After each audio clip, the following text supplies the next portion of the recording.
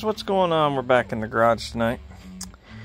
Today's video, we're going to attempt to fit this A-panel, inner A-panel I should say, into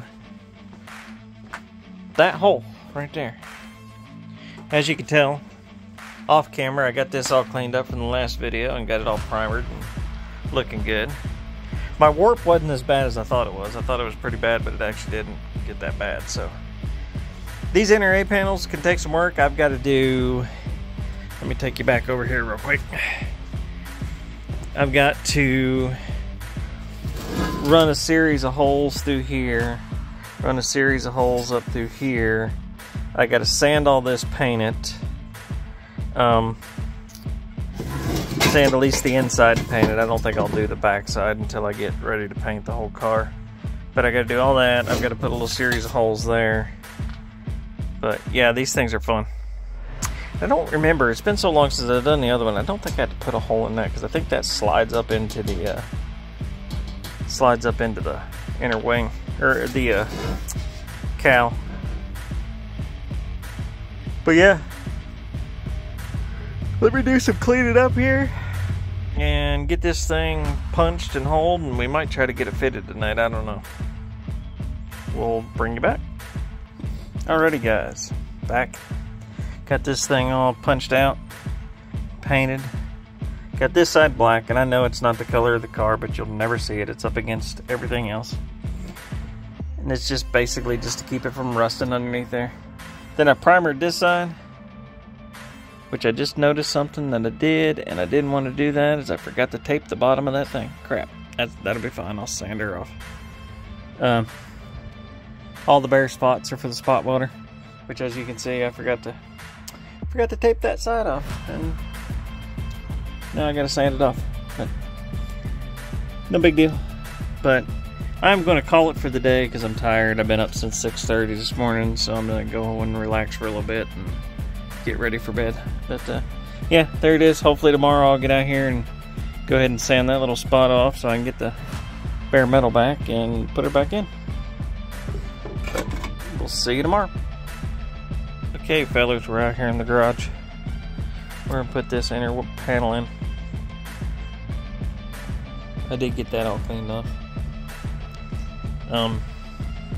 Yeah, this is the inner panel for the A panel on that side. Let's fit it in there and then I'll bring it back. Okay guys, we're back. Change of plans. This Magnum panel won't fit. This Genuine panel will fit. So we're gonna go with the Genuine panel. So I gotta clean this thing up and then we'll put this thing in. But yeah, these things are crap. These good. Although this was bent when I got it, but not a big deal. I can fix that later. But yeah, let's throw that in. Should be easy now. Alrighty, we're back where we started. Let's get this thing fitted. This metal's real thick too, by the way. Okay guys, I am going to warn you, if you're ever restoring a Mark 1 or Mark 2, this panel right here, this inner A panel, they are a pain in the ass to try to fit. I have fought with this door trying to get it lined up forever, and I finally got it lined up. I was having problems. If you can see right here, it was rubbing right here in this thing, and it's not rubbing anymore. It's tight still, but it's not rubbing. I ciphered it down to the studs in here they just needed to be pushed like super far forward. Once I pushed them far forward. Now one of the problems I have, and I don't know if it's my door is warped or what, when I shut my door, I get a little bit of a bounce back. And I don't much care for that because the other side didn't do that, but I'm hoping once all the mechanisms and stuff in there fixes it. I may have to do some adjustments. But other than that, if you set the door right there where it's lined up, it's all lined up where it needs to be. The only thing I could think it is it's just where all that stuff was just worked and tweaked and stuff. It just doesn't want to fit quite right. I'm hoping once I get the rubbers in there and stuff, it'll all fit the way it's supposed to. We'll see. You know, first major restoration, so we'll see. But yeah, next thing to do is tighten all this stuff in here and get it all welded in.